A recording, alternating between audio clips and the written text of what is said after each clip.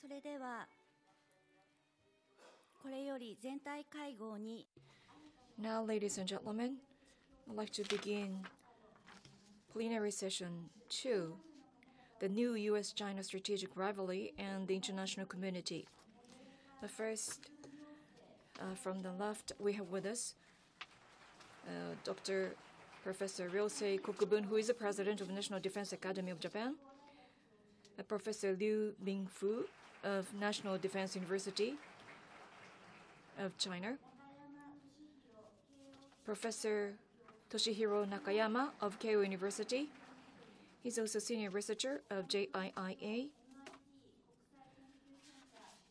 Mr. Yukio Okamoto, the senior research fellow of MIT. And Dr. Michael Pillsbur, senior fellow of Hudson Institute. And I'd like to hand over the microphone to Dr. Kokubun. Good afternoon. As was introduced, I'm a president of Japan Defense Academy, or National Defense Academy of Japan. On this occasion of celebrating 60th anniversary of JIIA under the leadership of Ambassador Sasaki, we have started discussion under the first Tokyo Global Dialogue. We are very much pleased to see that we are celebrating in such a way at the opening of the dialogue. I have been involved in JIIA for about 40 years. The first time I was involved in JIIA project was around 1980.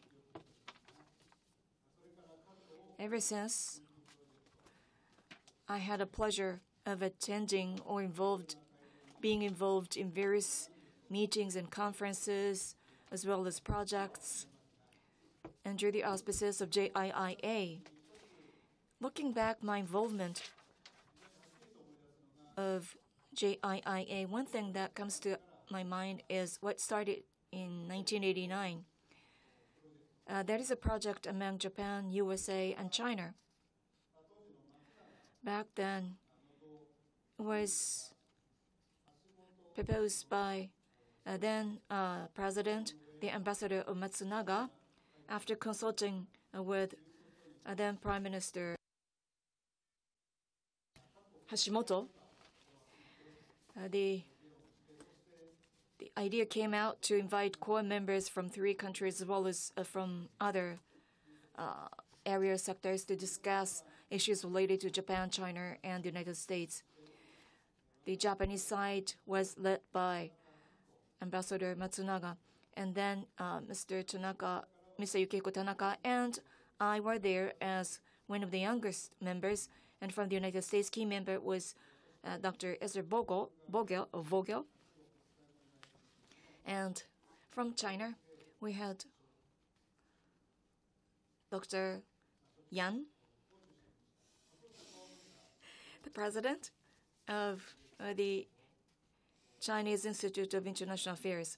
I think such a dialogue was conducted for 5-6 years. Also, at the same time, around that time, it so happened that Japan-U.S. strategic partnership started to develop, and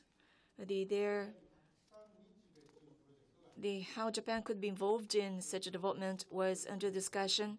And then, as a result, there were various trilateral dialogues and projects. I personally was involved in 4 projects, and therefore, at least there were 5 projects involving 3 countries. And looking back, that was a time when China started to emerge by opening up its market. And therefore, the question of how to engage China and how to deal with China was the main topic. And in principle, engagement of China was a key word that was based upon tacit agreement between Japan and the United States,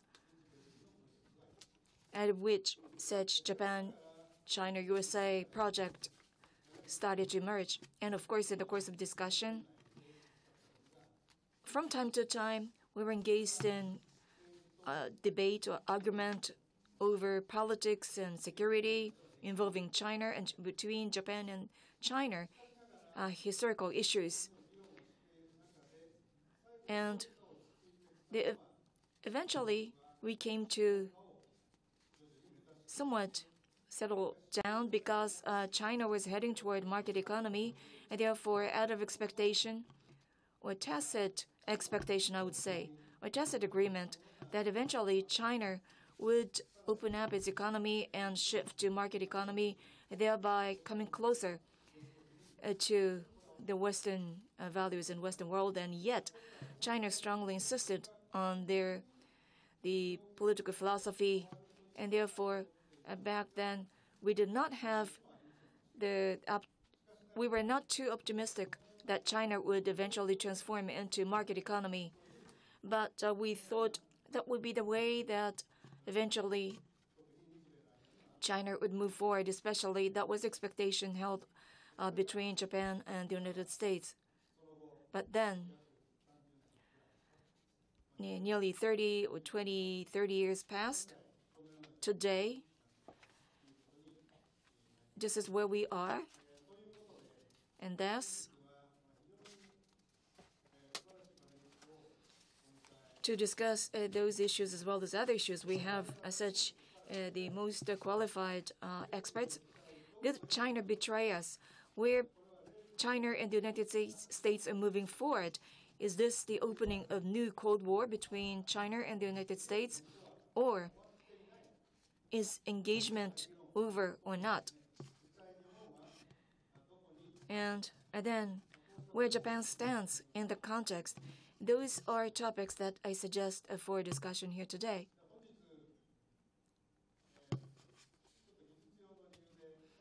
Due to a technical matter, originally we intended to have simultaneous translation for Chinese, but I was told that the linkage among Japanese, English, and Chinese were severed down. I expect that will be the symbolization of the relationship cut down among three parties, and therefore we have with us Ms. Omori acting as a translator on the stage, and each speaker has 7 minutes. So first I'd like to invite Professor Min to tell us about where China stands, and then that will be followed by Dr. Pillsbur. I'm sure you have read his book. He will speak for another 7 minutes. Then after that, Mr. Okamoto will speak for 7 minutes. And last but not least, Professor Nakayama will speak. Based upon their expertise, we expect to hear from them. After 5 minutes pass, I will ring a bell. So please be punctual. And then, at the end of panel discussion, I'd like to take questions from the floor. Now, without further ado, I'd like to invite Professor Liu, please.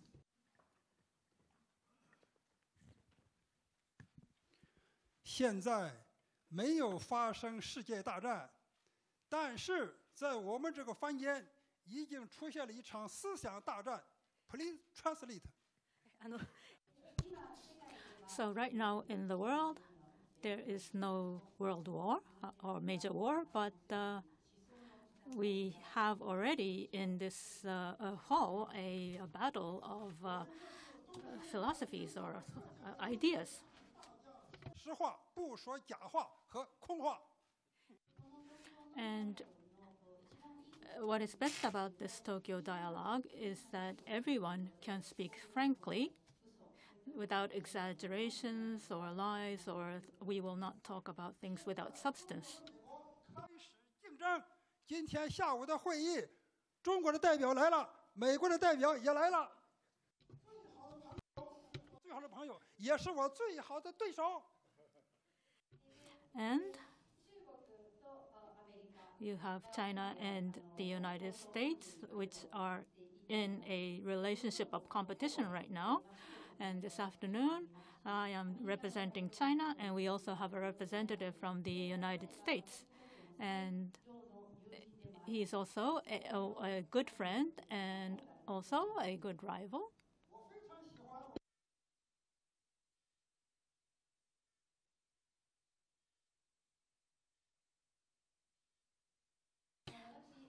And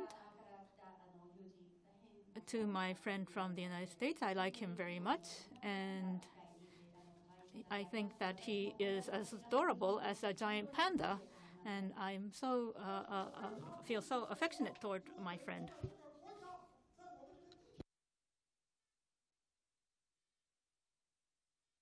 And, however, the country, the United States, I don't like that country because all over the world they are like a tiger and they keep biting people. So I love my American friends, but the country, I don't like that country.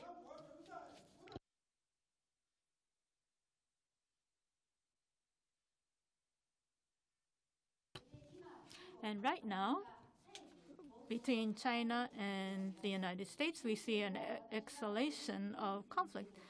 But with my friend, Professor Pillsbury, I would like to enhance cooperation.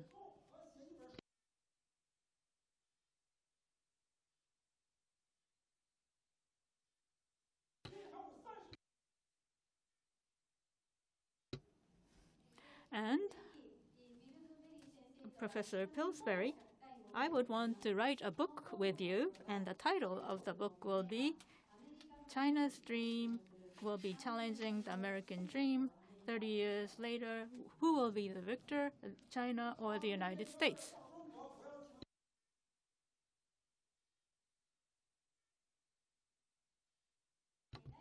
And in January next year, Professor Pillsbury is coming to China, I hear. And so I hope to dine with him, and I hope he can enjoy Chinese food and drinks, and we can talk about this book.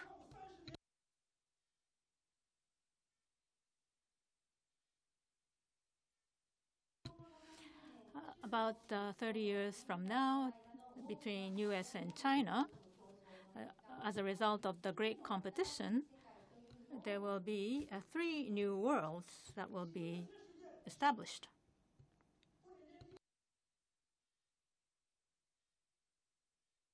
And I said 3 worlds, 3 new worlds, and the first new world will be the first new world was the world created by UK, the colonial world. Second new world was the world that was created by the United States. It's hegemonistic.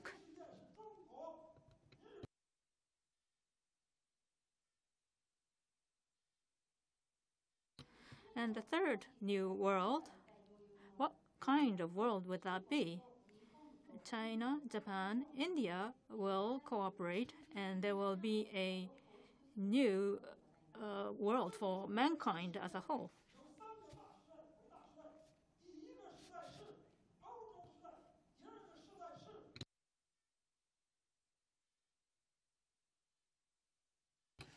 And if we think about the last 500 years, there were 3 great ages.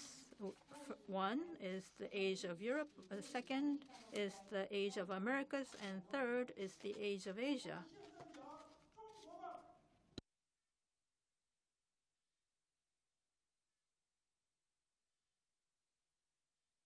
Right now, when we talk about the Chinese dream, or there's a Japanese dream or an American dream, and we also should speak about the Asian dream.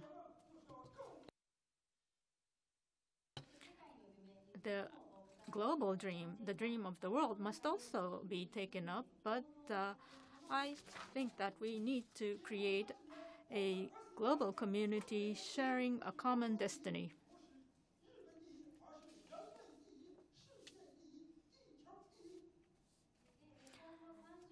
In the next 30 years, what is the innovative thinking? Not America first, not Japan first, not China first. It will be mankind first and the earth first.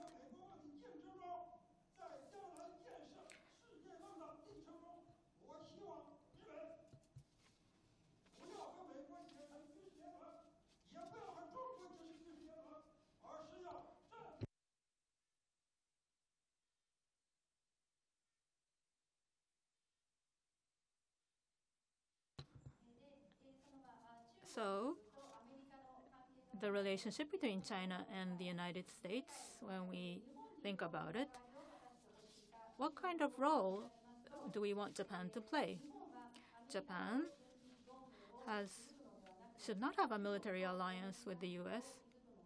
or not with China, but rather on both sides of the Pacific, you have China and the U.S., and Japan is in between, and it should play the role of a bridge.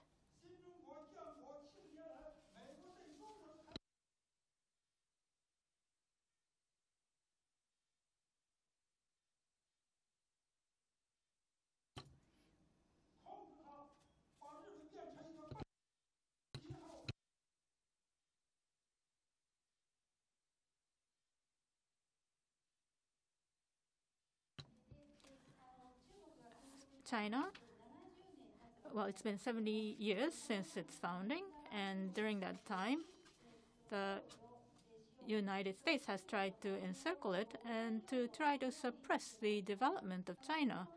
And during these 70 years, what has the United States done to Japan? It was to make Japan anti-colonialistic and China developed. And well, there has been a move to try to control Japan. China has developed, and Japan should become independent. That's all. Thank you very much.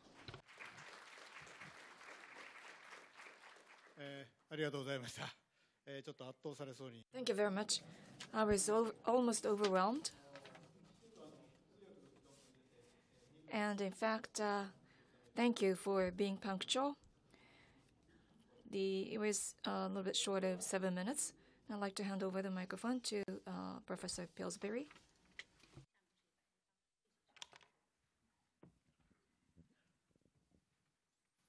The first thing I want to do is advertise the book, The China Dream by Liu Mingfu.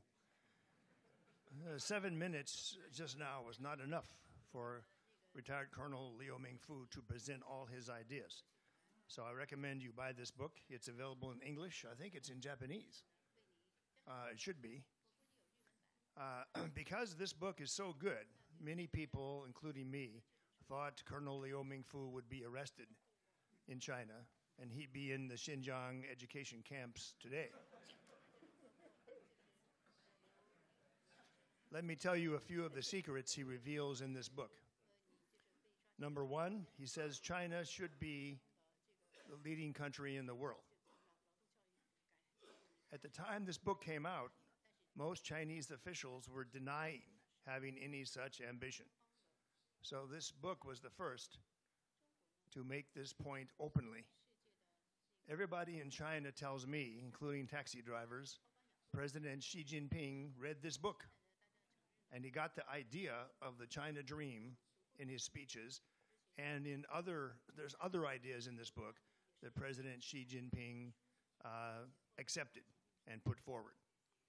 So that maybe protects him from going to jail in the Xinjiang education camp, that President Xi accepted so much of the book. The third thing he does in the book, for me it's the best part, he explains why America should not try to contain or slow down China, why America should accept the idea of being replaced in the world. And his idea is complex. He says America, like Holland and Britain and Spain, many Western powers, when they become the number one power in the world, they use immoral means, they dominate, they create colonies, they steal things. This is not the way China will be when China is the leader of the world. And then he explains in great detail how the Cold War with the Soviet Union will not work against China. So his book gives really good strategic advice to America about how to let China take over the world.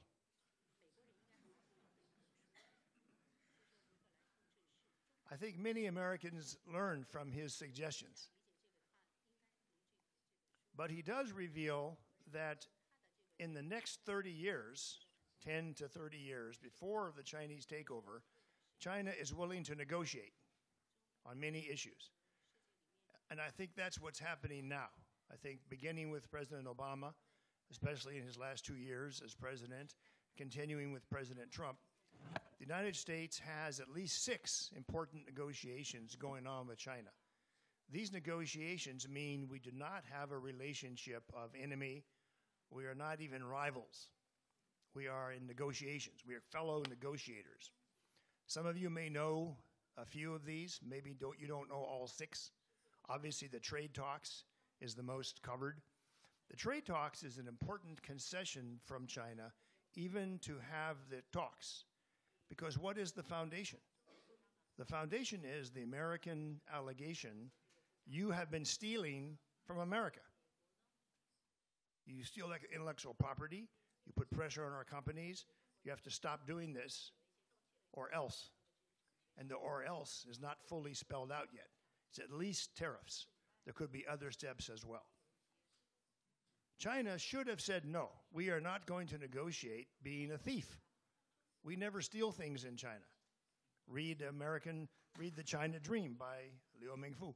But China came to the talks. There have been 13 rounds now. There's a lot of progress. 150 pages agreed to, a very complicated enforcement mechanism. The second negotiation going on is probably the least known. It's over nuclear weapons.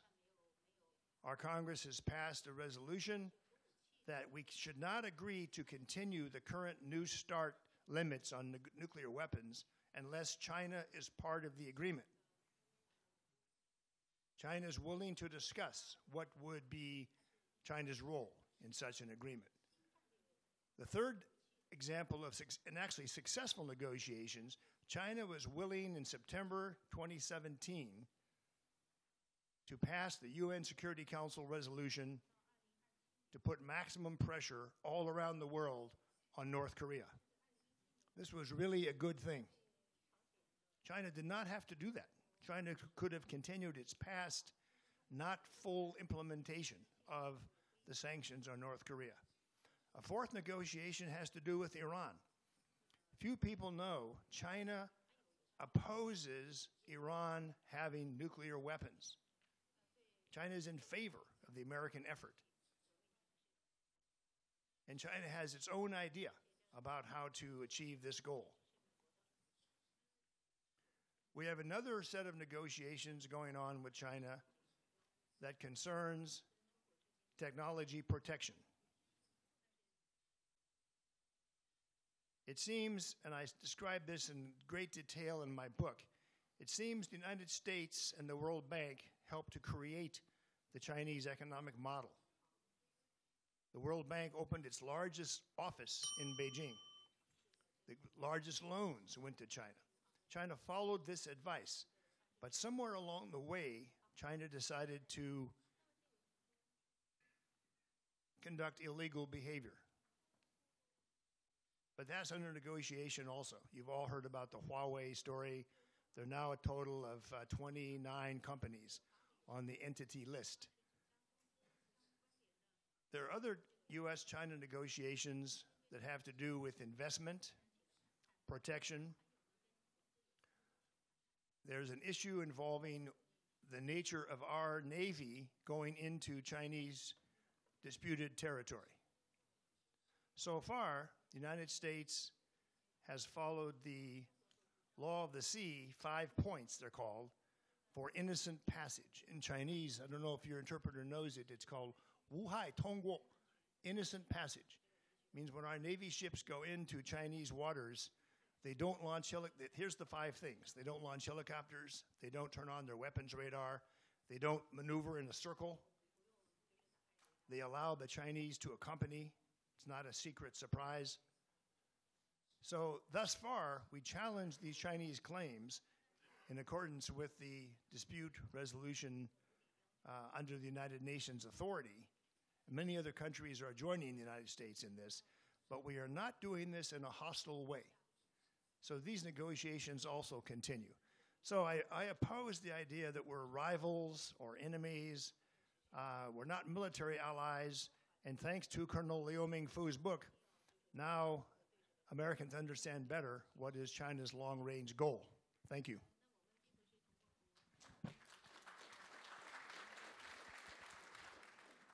Pillsbur. Thank you very much, Professor Pillsbury. And in considering time, I'd like to now ask Mr. Okamoto. Thank you very much.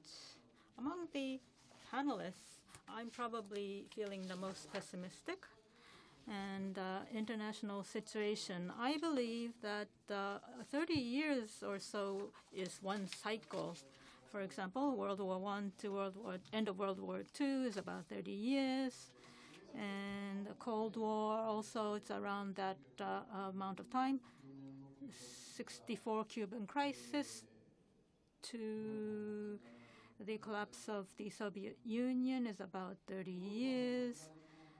European expansion and integration, evolution, that process, Rome Treaty to Brussels Treaty, Maastricht Treaty, again, that's about 3 decades or so. And then Middle East too,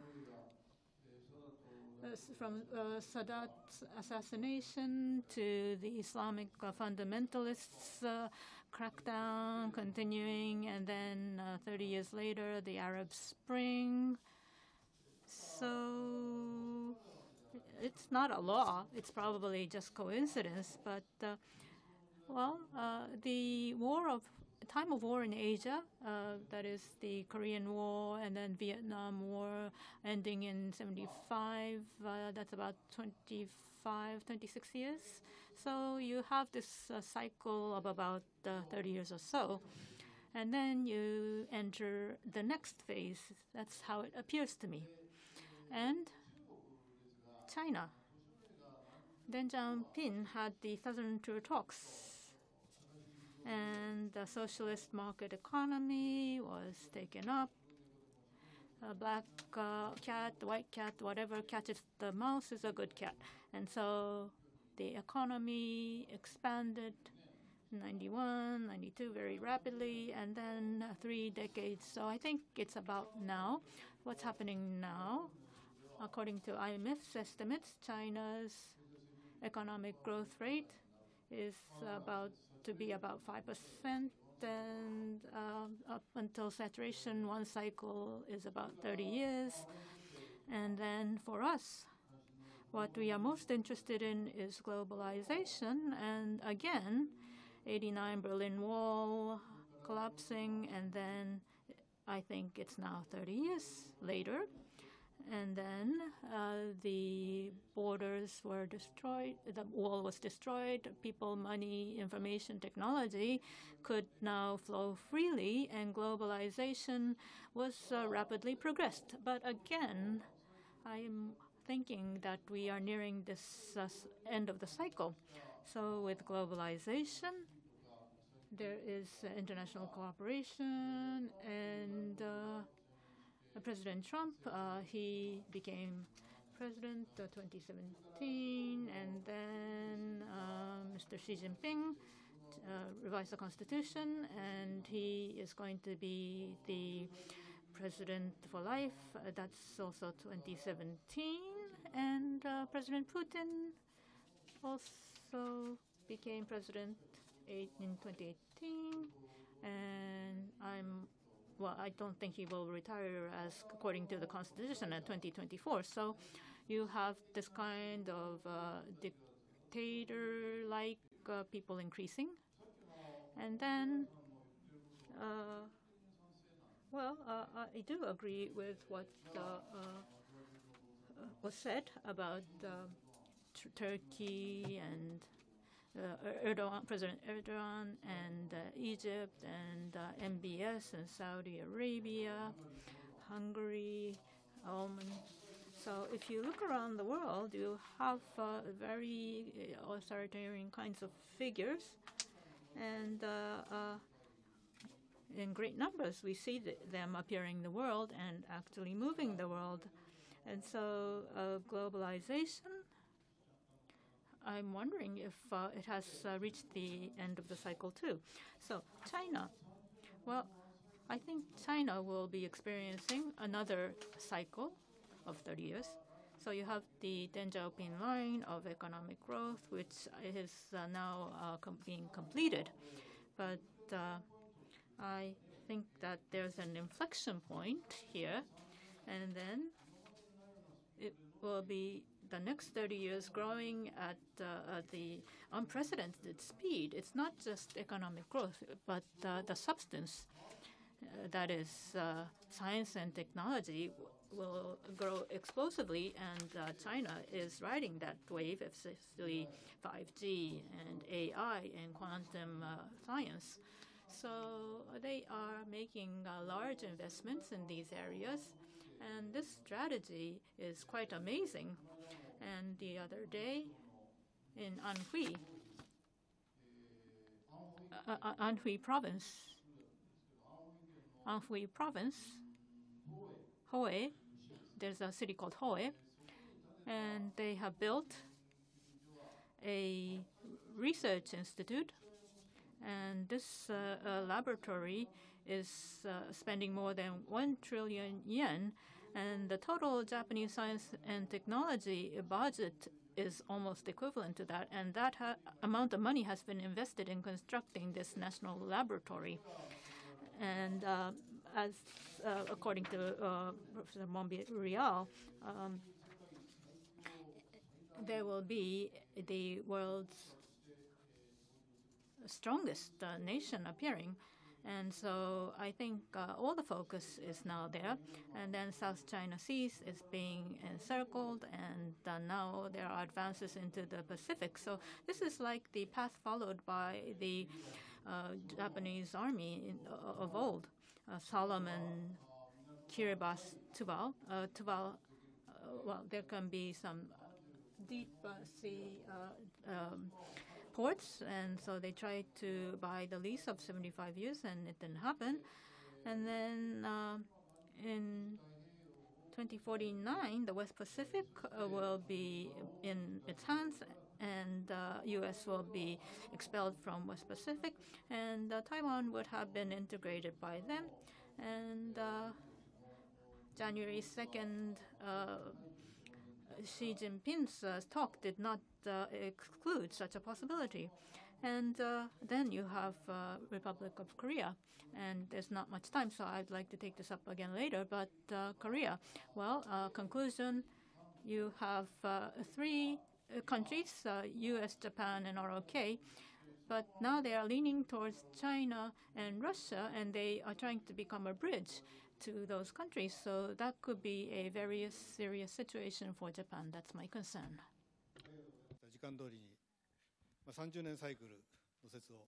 Thank you for being punctual. You mentioned about 30-year theory, 30-year cycle. Now, over to you, Professor Nakayama. My specialty is the United States, and therefore, from that point of view, I'm looking at U.S.-Japan-China relationship. I hope I can make a contribution in a small way to this discussion here today. Well, the world is concerned about the U.S. diplomacy and its commitment. And compared to other countries, in Japan, that concern is less intensified, and therefore the Trump administration is considered to be relatively they're rated highly compared to other countries. That is out of concern over emergence of China in Europe and in Middle East. The U.S. leaving those regions is a cause of major concern, and who would fill that vacancy, the vacuum. That's a major topic of discussion. But in East Asia, such a Plan D is not fully investigated in East Asia. In early December, in Washington, D.C., Quincy Research Institute was newly established. George Soros and the Tea Party-related organization is supporting that institute, which is a bad news for American internationalism. But for this particular region, however, it appears that there is some expectation that the capacity left as a result of withdrawing from other regions by the United States may be allocated to this region, and therefore, at least compared to the rest of the world, Japan is less sensitive to the negative aspect of Trump administration. of course, they would increasingly call for more burden to be borne by Japan. Yet, I don't think there will be the consensus within the country in the United States that the United States decide to withdraw from Western Pacific. And on the part of Japan, Japan also has to increase its capacity. Therefore, I believe there is a kind of sense of security and expectation as well. As to Japan-U.S. alliance, we hear a lot of noises, yet there is no such concern that would also be casted over the alliance itself. So that's why Japan is different from other Western countries. Japan is not critical of Trump administration, but rather try to stand close to Trump administration, trying to adapt to President Trump. And it appears that that's a kind of realism embodied by the Prime Minister as well as the public in general. But of course, there is a kind of underlying concern over the emergence of China that may be the reason why Japan has shifted to that direction. Now, in the United States, how they view emerging China, I think it is changing drastically in the past few years. And depending on how Japan would deal with that issue in involving the United States, it may not result in negative aspect to Japan. Well, it appears that the U.S.-China policy sometimes focus too much on business priority, and therefore the Japan try to voice their concern over such direction. But now it appears that two countries are coming closer in terms of their views toward China. Well, Professor Kokubun, or President Kokubun mentioned earlier that there was a time when Japan and United States expected that China would eventually join our camp. But then, even when we have to try to strike a right balance between the hedge and the engagement, it appears that up until before 2015, engagement was the underlying policy, expecting eventually China would come closer to a camp. However, that was forced to change in the Obama administration, and since the second half of his first term as well as the second term, it appeared that President Obama advocated the co-prosperity, coexistence, and then from the first term to second term, he started to show some change in awareness toward China, and therefore, now that the Trump administration shows a harsh view toward China, and I believe that dates back to the time of the second term of Obama administration. Of course, there are much differences in terms of China policy between Obama administration and Trump administration.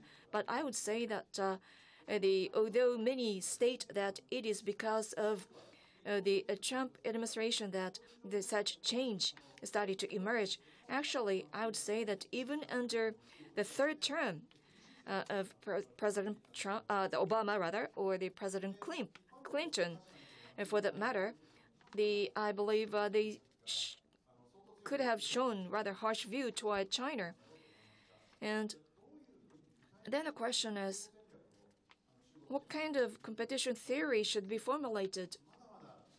It appears that there are different views toward that. In early July on Washington Post, 100 people signed the criticism. There was a joint statement criticizing Trump administration China policy. I would say that was the kind of sending alarm toward a too hard-lined policy by Trump administration. So the United States started to be increasingly hard-lined. At the same time, they knew the need for accommodation. That is because the regime change, that is, changing the communist regime itself has to be changed according to some radicalism. And it appears that the U.S. administration is yet indecisive as to which way to go. Therefore, rather than the single policy, I would say depending on departments of the government, they have different the China policies, and such situation would continue for some time.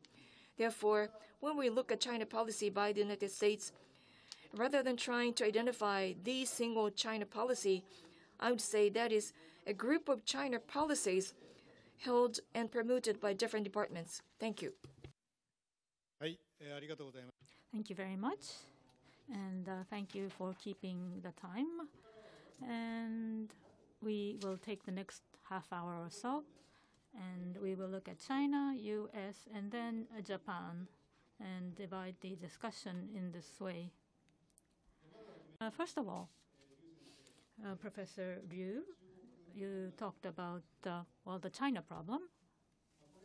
And probably there is various discussions taking place.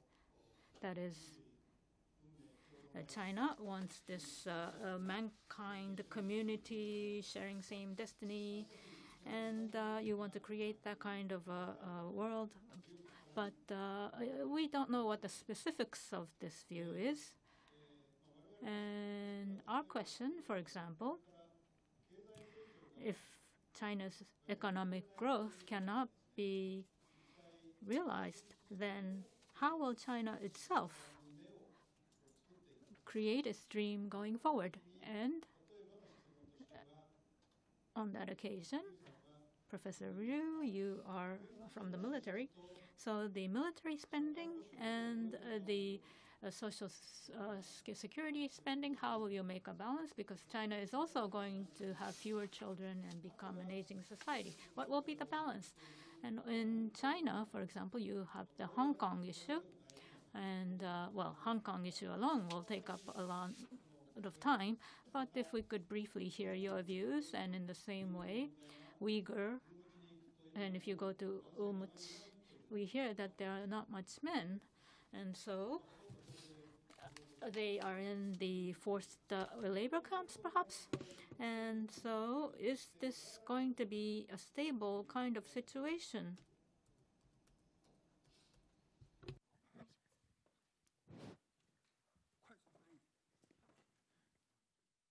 I先回答香港问题。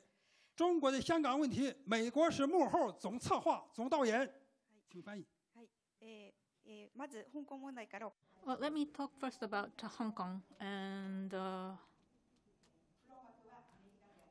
it's America behind the scenes.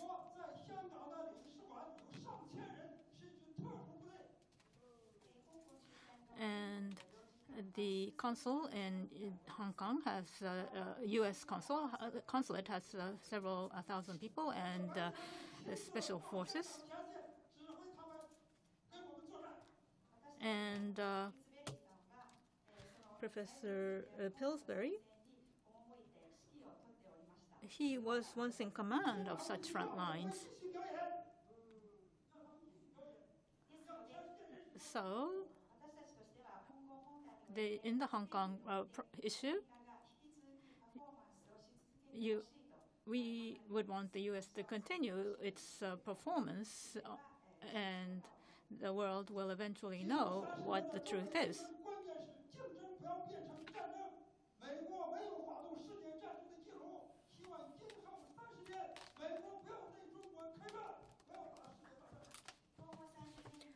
And in the next 30 years, maybe China and U.S. will be in competition, but we pray that it will not develop into a war.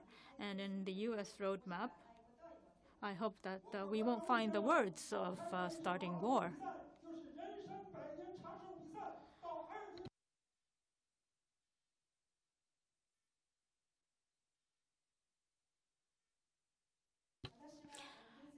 And with Professor Pillsbury, I think that we have to have a marathon staking our lives, and then in 2049, I will be 98, and Professor Pillsbury will be 103.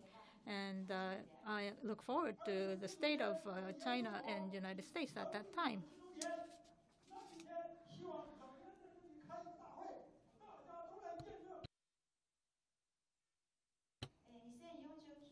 2049, that will be Jaya's 90th anniversary.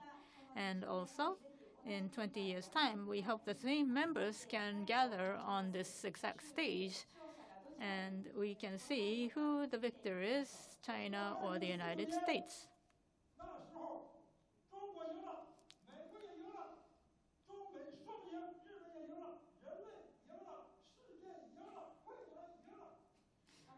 And what I hope for is in 2049, China will be winning, US will be winning, Japan will win, and the entire world will be winning.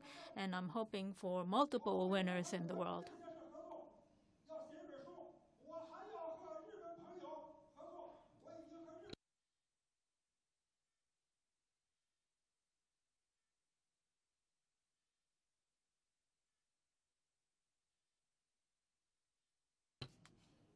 And as I said before, with my American friends, I want to write a book on cooperation between U.S. and China and with Japanese youth. I have a book on the Japanese dream, and I hope that we can also come up with the book on the Asian dream with the youth in Asia.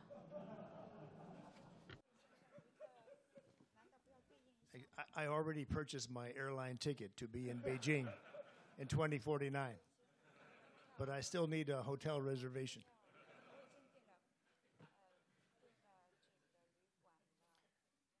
I do think it's important we underline that when our China policy was set in America 30 or 40 years ago, China was about 10% of our GDP, our economic strength. So our policy made sense in those days to help China grow, to hope for a strong China and a stable China. We also had wishful thinking about a political evolution in China toward democracy, and that China would be a quasi-ally of America, because China helped us so much during the Cold War. China sold $2 billion of weapons to the CIA to help freedom fighters in Afghanistan and other places. China helped a lot to drive the Vietnamese out of Cambodia in a joint program I talk about in my book involving 7 other countries providing weapons and support to the Cambodian freedom fighters to kick the Vietnamese out. So China helped in many ways to win the Cold War against the Soviet Union. This is an optimistic foundation for U.S.-China relations in the future. But today, China is 75%, some people say 80% of our GDP. So they will surpass us if they continue to grow 3 times faster, and we cannot get our growth rate up above 2% or so. This is a new world. This will be the new world in which China is at least even with us. So my book asks the question, should our policy of 30 years ago or 40 years ago continue? Henry Kissinger says yes. Henry Kissinger gave an interview just 2 weeks ago. I mention him because I know Japanese friends love Dr. Kissinger. 2 weeks ago, he said in an interview, America must step aside and let China be the world leader. He's not the only American who thinks this. There are a lot of Americans who believe they are tired, worn out. They don't want to be world leader anymore. Let's give China a chance. I hear that a lot. Now, there's another group I call the Super Hawks. That would be Steve Bannon, Committee on Present Danger from China. They say Communist Party of China is so evil, it must be overthrown. So we have these 2 extreme points of view. I think in the middle is the idea that cooperation is important as long as we can succeed, issue by issue. That's why I mentioned the negotiations going on. Thank you. So the way of thinking in the United States has just been introduced, and I would like to ask Professor Liu again. In the past, well, there was too much spending on the military, and there are examples decades ago where empires fell. And China, without the spending in civilian areas, it seems that military spending without transparency is increasing. So do you think that the country can withstand that kind of spending? Today's world,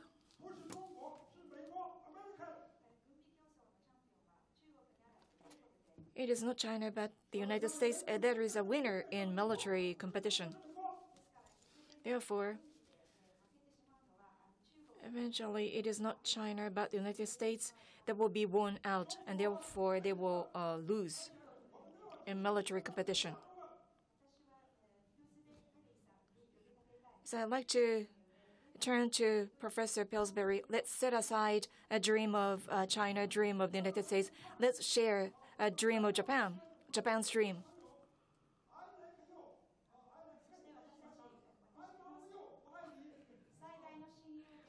My best friend, I'd like to make a joint proposal with him.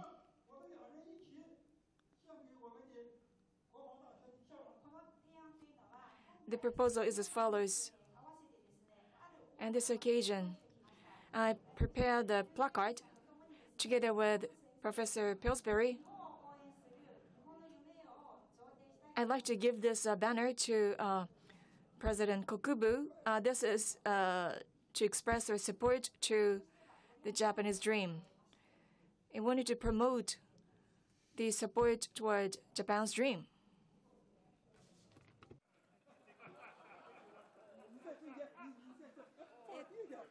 Kobe sensei, 真ん中に。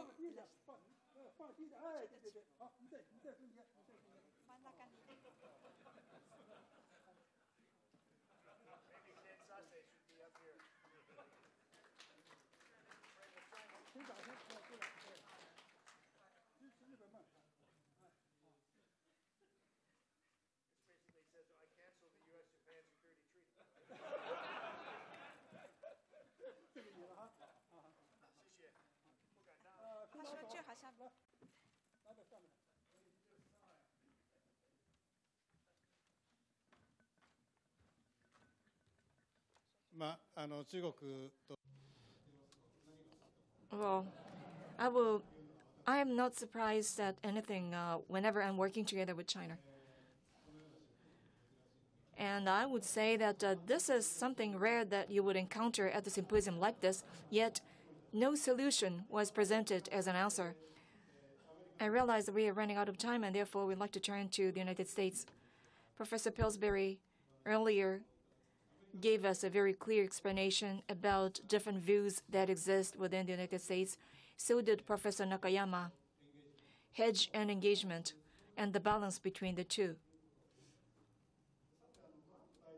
Now, talking about President Trump, it appears to us that he is too extraordinary, and yet I would say it is clear that given the Vice President Pence's speech the other day, the United States is increasingly hardlined and getting tough toward China. Where are they heading toward? And in the case of President Trump,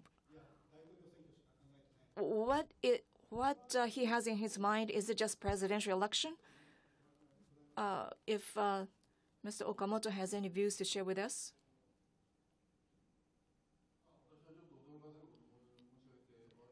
Sorry to surprise you, but to us, the major threat does not come from North Korea. As long as there is the security treaty, there will be retaliation by the United States, and therefore, even Kim Jong-un would not dare to launch a missile towards Japan. Rather, the major threat comes from China. Because I'm not saying that China would directly attack Japan, but rather China would exercise its forces toward Taiwan, and then what kind of reaction the United States would take with a 50% probability if the United States rushed to Taiwan to support them, then due to security treaty, Japan is responsible for supporting the United States. And then, from China's point of view, whether Japan is standing on the forefront or in the back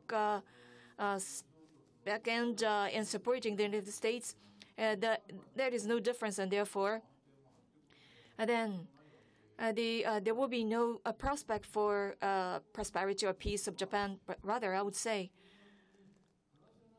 how can Japan tries to work on diplomatic front to convince China so that they would not resort to such temptation? But that is not enough. In fact, by further reinforcing the relationship between Japan and the United States, further reinforcing security treaty and alliance, I think that is the only way that is viable. And in that sense, I think there is a lot that Japan and the United States should do, but not done yet. Well, a few days ago, former Prime Minister Nakasone passed away. Remember that there was a wrong-yes relationship. It was not just calling each other by first name. It was an alliance of the true sense of word. The United States was engaged in negotiation with USSR about intermediate range their missile, and then the United States informed Japan of what kind of negotiation was taking place between two countries, and they're asked whether Japan could support or not. Such relationship did not exist ever since. For instance, in the case of President Clinton, when he talked with the Jiang Zemin, when there was a major decision made about the removal of missiles, there was the major celebration. There was a missiles toward the United States, but President Clinton did not touch on missiles headed toward Japan. So even when the beautiful words expressed about Japan-U.S. relationship or alliance, whether those two countries are really in alliance in the true sense of word, I would question that. Compared to President Obama, I would say under Trump administration, the relationship is getting better because for President Obama, when China constructed runways on 7 islands in South China Sea, President Obama did not take any action at all. If there were a strong intervention by the United States back then, then Xi Jinping would not have dared to construct 7 runways. He might have stopped at first or second runways. And therefore, the question is, what should be done? And I say that there are a lot of homeworks to be done by Japan. Before discussing collective, the self-defense right, even within the existing laws and regulations, there are a lot that Japan has not done yet. And therefore, toward Trump administration, the engagement without concession is something that we should continue to insist on. And at the same time, the Japan should perform its homework as well. Now, over to you, Professor Nakayama. What is your view on that? We have just heard from Mr.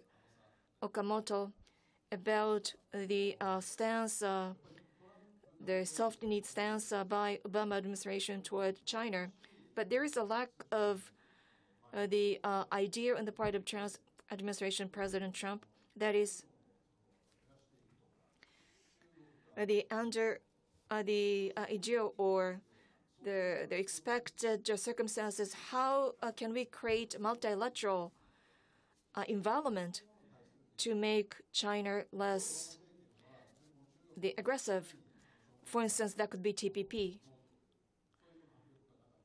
And at the same time, Japan did not have enough courage to say no to such a stance, and therefore only partially responses were given by the United States toward China, and therefore on the part of Japan,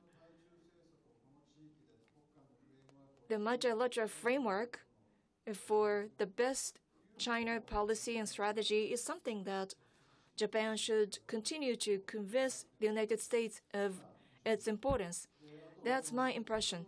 And earlier, the direction of China policy by United States, That's what President Kokubun referred to. I mentioned at the outset that for the time being, the different kinds of multiple China policies would continue to exist due to some structural issues. And some draw an analogy to Cold War when we discuss relationship between U.S. and China, but that word does not fit well. That is because there are multiple contact points in the part of the United States, and so far the multiple contact points worked to our advantage. In other words, in restraining competition. That was the predominant view, but nowadays there seems to be a friction between different contact points. And therefore, it is not because of multiple relationship that stability would increase, rather instability increases because of multiple relationship. So the quality of competition on the contact points probably differ. So sometimes they may be in contradiction, and you will find in the U.S. for the time being many policies towards China. Professor Pillsbury? So within the U.S. there is diverse Chinese policies, and so which will become mainstream going forward? And the Cold War between U.S. and China will not occur, do you think, or do you think that the possibility is increasing? I don't think a Cold War will happen between U.S. and China. I think somebody so far, and maybe I'm the first, should praise President Ken Sase for his annual report, the first annual report of the summit. It has a long section on China. It's very well written. It has a section on arms control, New START, intermediate nuclear forces. So I don't know, Ken, if anybody else has praised this report. I thought it was excellent, and I hope you'll translate it into Chinese and give it to our Chinese friends.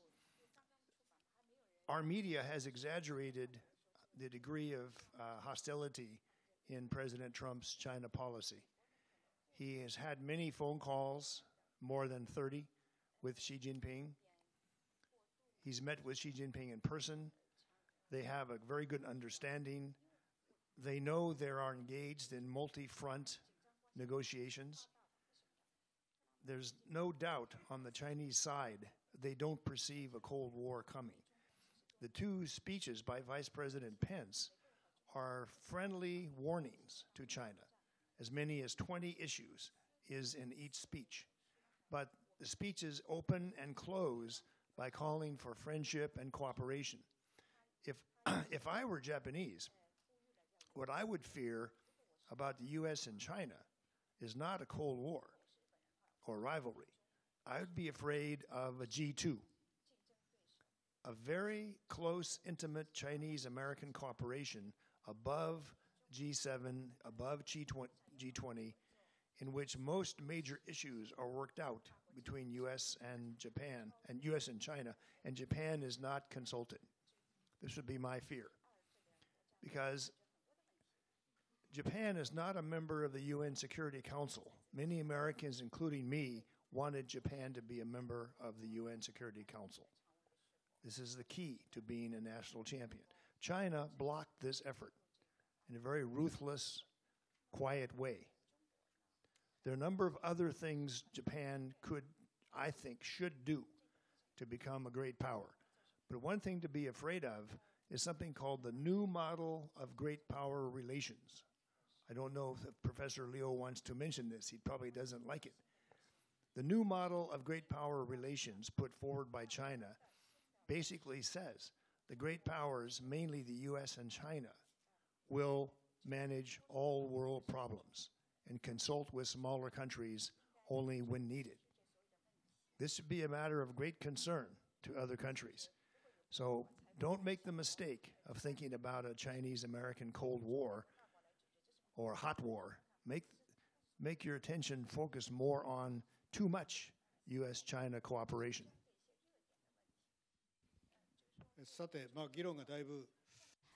Well, the discussion is now touching many points. So what should be Japan's position here? There was some discussion about becoming a bridge, and then there is a view that there should be the U.S.-Japan alliance being strengthened. And President Xi Jinping, his visit to Japan might be realized. And so we see a tendency for improvement of Japanese-Chinese relations. That being the case, should Japan maintain this kind of position, or is there a possibility to take a stronger position? Mr. Okamoto, please.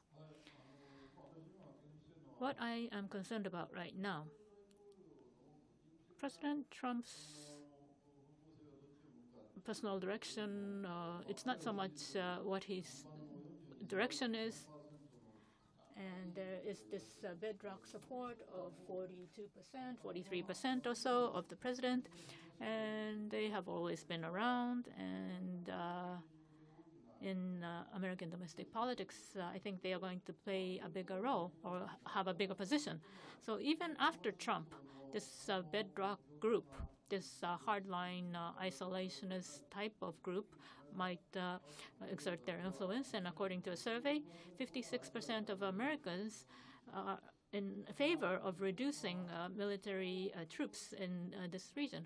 So in order to tie them to this region, we have to do what we have to do. For example, strategic nuclear subs cannot come to Japan, but actually it should not be part of the non-nuclear principles because, yes, you cannot bring it on land, but in terms of transit or port calls, well, right now, non-nuclear principles, the three are now treated like 3.5.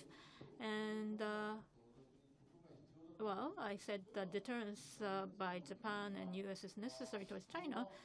And these nuclear subs, well, you should not have port calls, but if it's outside the territorial waters, and well, right now, even if there's a fire on such a sub, they cannot come into the Japanese territorial waters, which was decided in the 70s, and it's still around. So host nation support, yes, we have to do that, and also even before we change or revise our constitution, can we properly deploy the defense force law? And Prime Minister Abe, yes, he's doing good things, and can he dispatch the self-defense forces?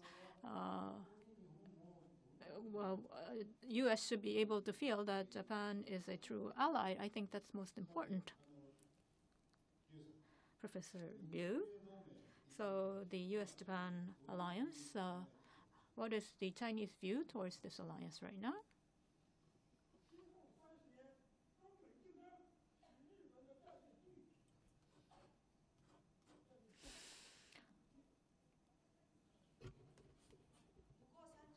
In the next 30 years, I think that there will be a strategic opportunity for Japan in the U.S.-China competition.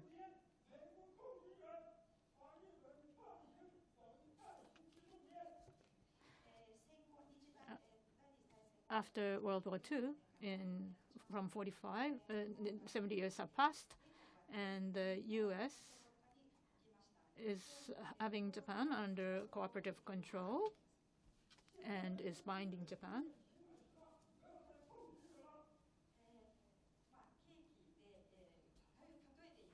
For example,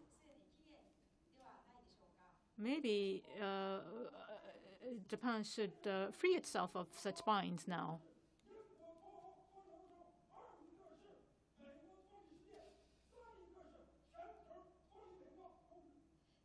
Right now in the world, there are 3 departures. One is UK departure from EU. Second is the US departure from the globe. And the third departure is the departure of many countries from the US.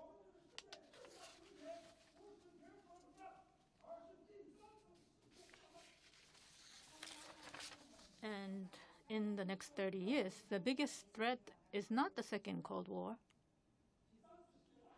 but the Third World War, fears of World War III.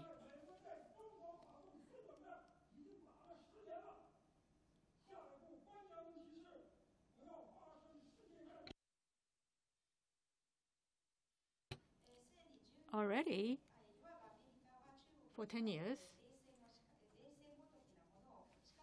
U.S. seems to try to promote a Cold War with China, but we hope that that will not turn into a world war.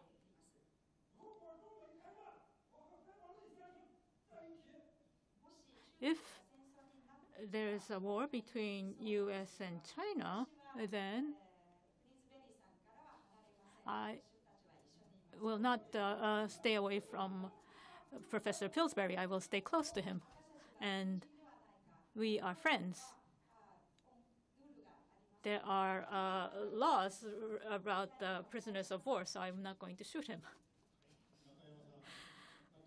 Professor Nakayama, would you like to talk about Japan, about the alliance?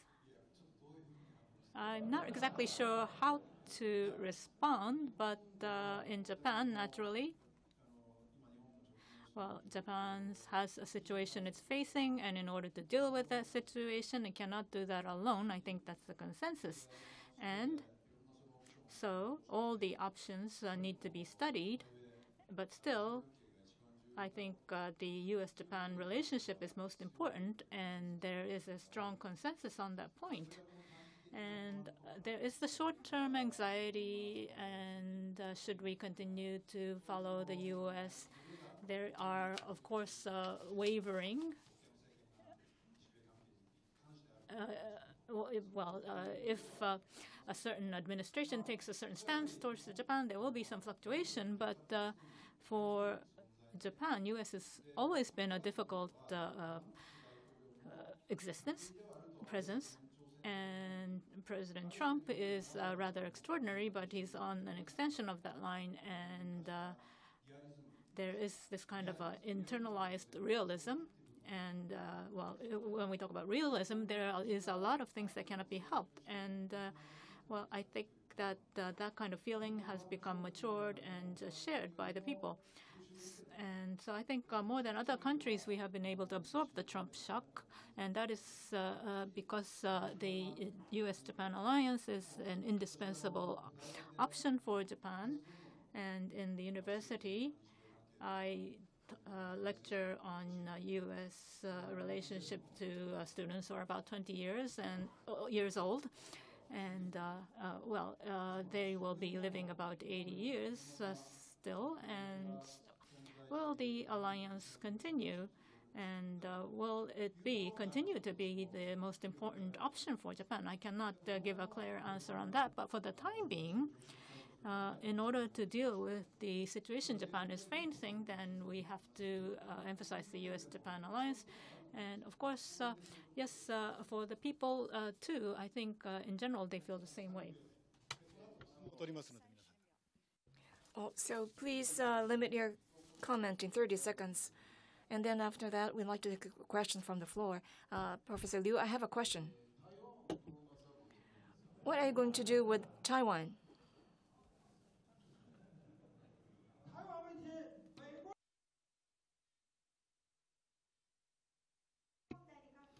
When it comes to Taiwan, I believe United States showed a very good example, and would like to follow that.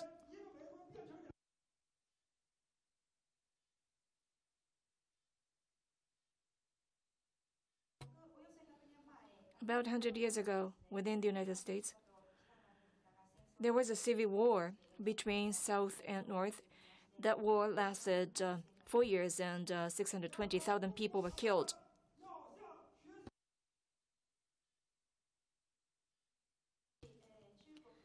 What if China attacks Taiwan? It is just like the North attacked the South. Well, we'd like to follow the same way that the North did against the southern part of the United States. But I believe the conflict would be concluded in a better way, the smart way. It will not take 4 years, nor it will not kill 620,000 people.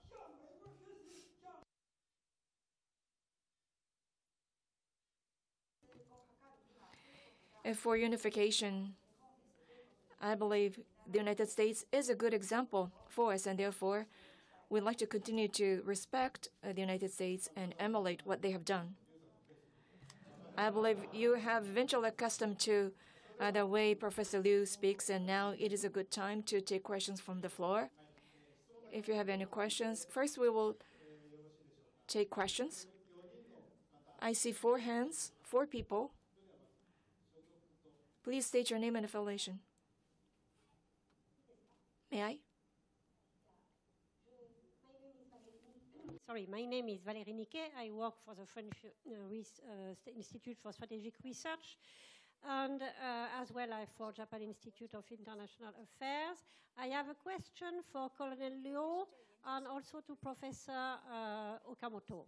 And I would like to know if, Colonel Liu, if in your China dream there is any place for the EU, European Union. I might remind you that the EU is the first economic partner of China today, and it might be very important in this context of tensions with the United States. And I would like to ask the same question to Professor Okamoto. Do you think that the EU, which is also sometimes too much of a soft power, can play any role in security in the Asia-Pacific, particularly considering that interest in France for the free and open Indo-Pacific concept? Thank you. はい、日経先生ありがとうございます。それでは。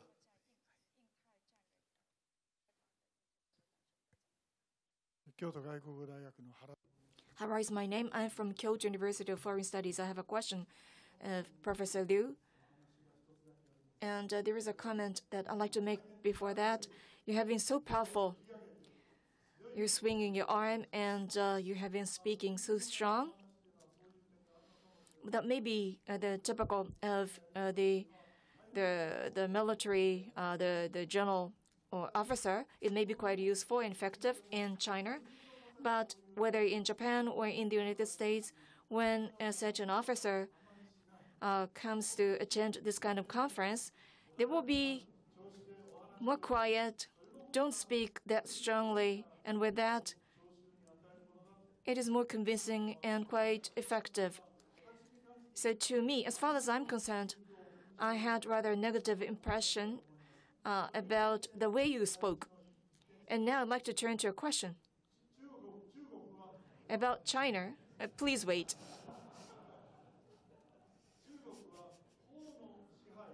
The rule of law, especially for a Communist Party, what is their view on rule of law? In Hong Kong authority and Beijing states that they are following the law, and in the case of Uyghur, they also state they abide by the law. But as you know, according to the Article 35 of Constitution of China, what is called the freedom of law and freedom of media, which are guaranteed in Japan, yet even when there is such a provision, there is a Communist Party that sits above the Constitution, and that is taken for granted.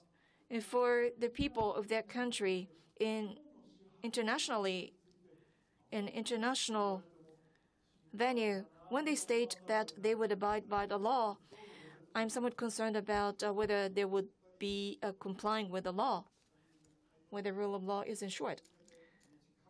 So please be succinct. 2 more hands there.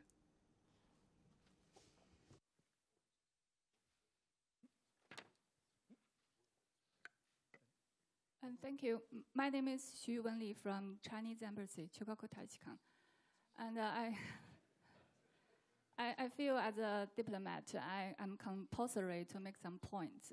And firstly, is regarding the Professor Liu's agreement points. I want to emphasize, as a professor, and his view just stands for himself. doesn't stand for our government.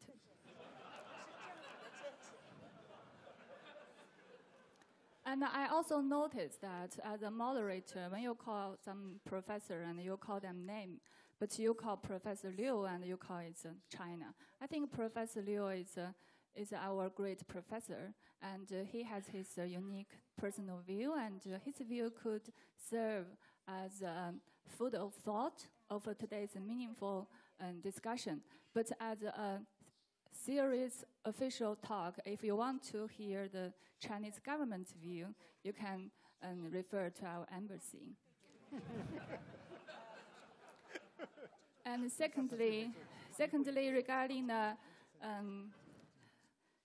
Excellency, the Michael Fitzburris, and you mentioned Professor Liu's book.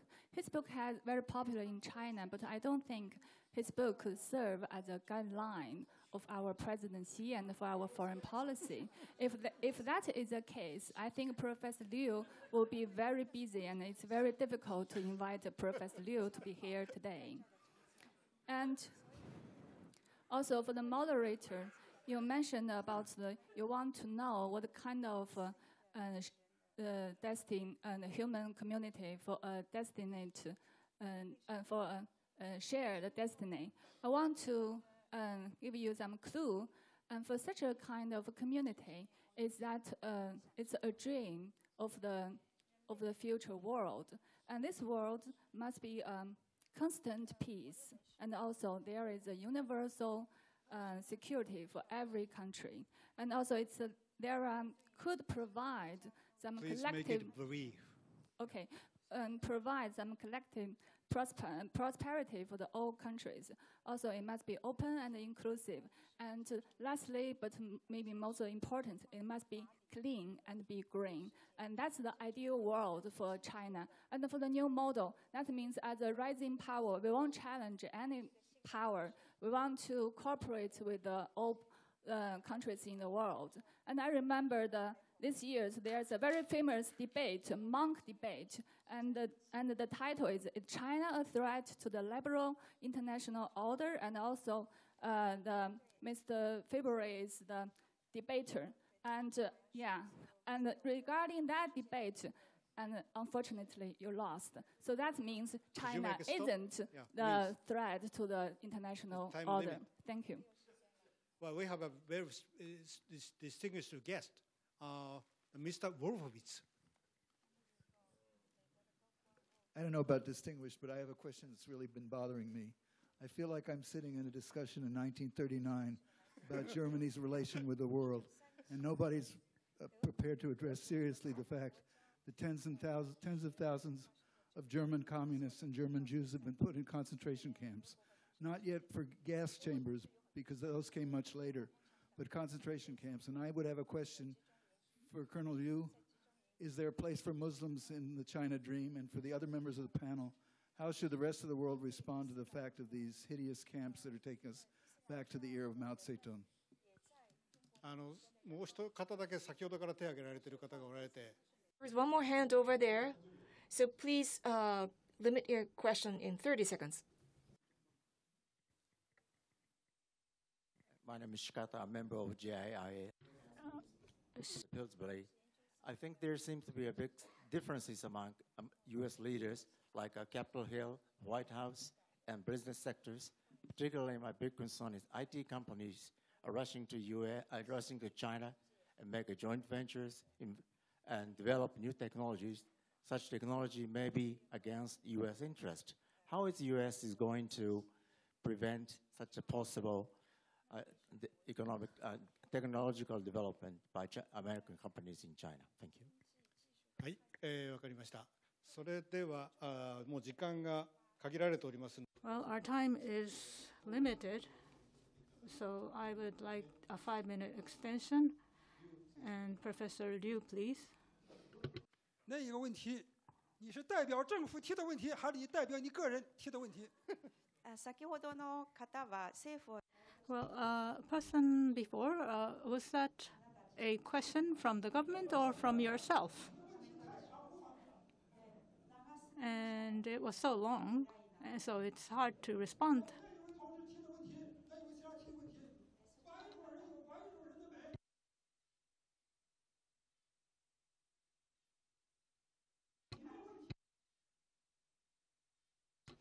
And that person's question?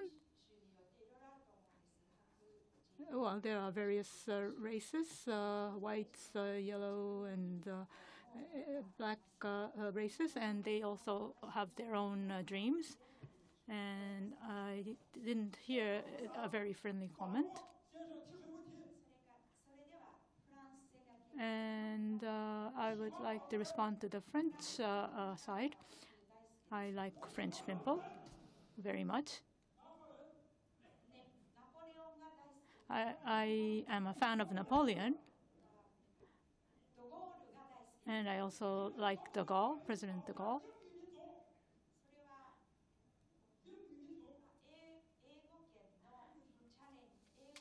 It is that they challenge the English-speaking peoples very bravely, so that's why I like them.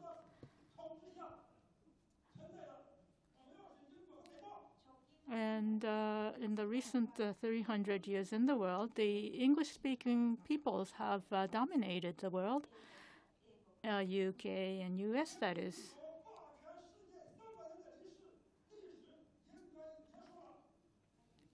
And that history, I believe, must come to an end.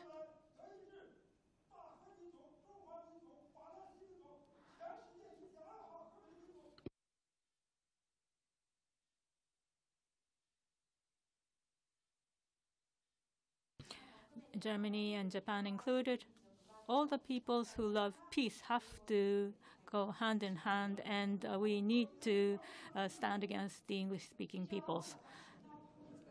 That will be my reply for the questions. Thank you. Professor Nakayama, 1 minute, please. Well, Professor Wolfowitz talked about what the international community can do, and from the latter part of 90s to 2000s, there is the duty to transcend the borders, and on that extension, in other words, humanitarian intervention. But right now, the world is not going in that direction. It's going in the opposite direction. But those problems still are seen, and with more authoritarianism, it's increasing. And we have not been able to come up with a clear answer, but it is not something that should be left alone. There was the liberal international order that we touched on, and human rights and humanitarianism. I think we need to have a good dialogue. I'm sorry, I'm not giving a clear answer. Professor Pillsbury, please. Colonel Liu did not mention when he first came to the United States, I invited him to the Pentagon in Washington, D.C., and he made a wonderful presentation, something like today. Very soon after, the United States defense budget went up by $5 billion.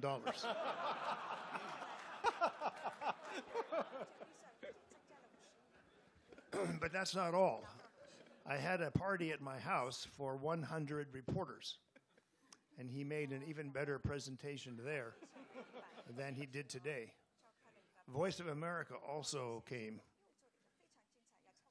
This was the beginning of the question Paul Wolfowitz is raising.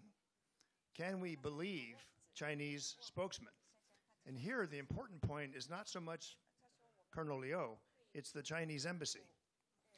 If you understood his comment, he's asking her, are you speaking for yourself or are you speaking for our government? I think the reason he does this is because the People's Liberation Army in China protects the party. That's its mission. The foreign ministry in China comes under the state council. It's in the government. It's lower, quite a bit lower than the Chinese army. So Colonel Liu is quite correct to challenge his embassy. Who are you speaking for? Imagine any other country in the world where a colonel would say to Ken Sase, who are you speaking for? I'm not even going to answer your question. So I think Colonel Liu is dream come true.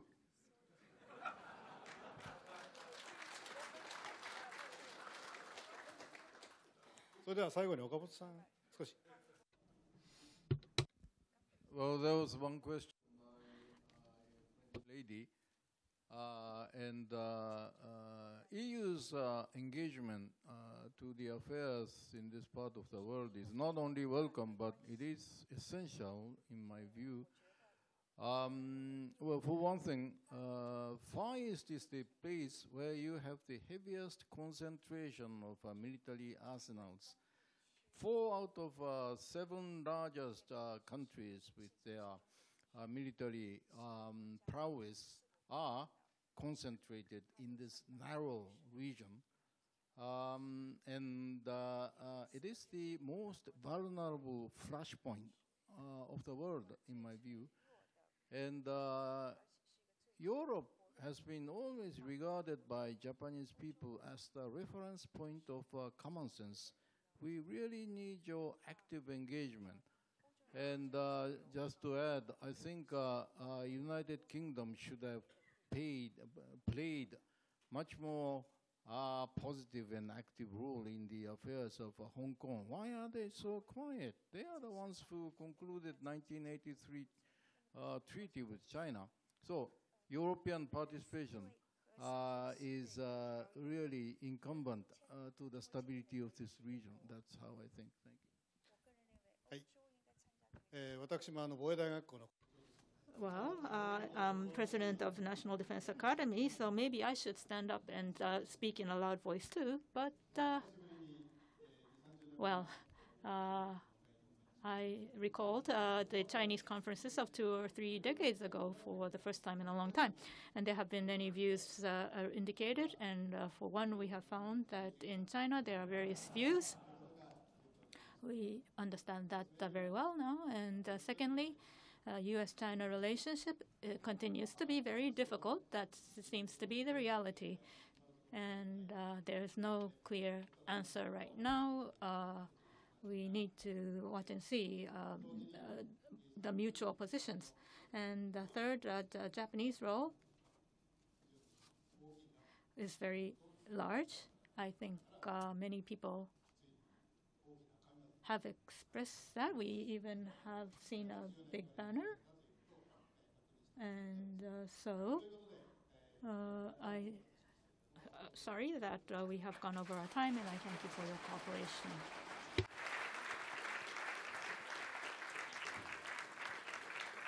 モデレーター、パネリストの皆様、ありがとうございました。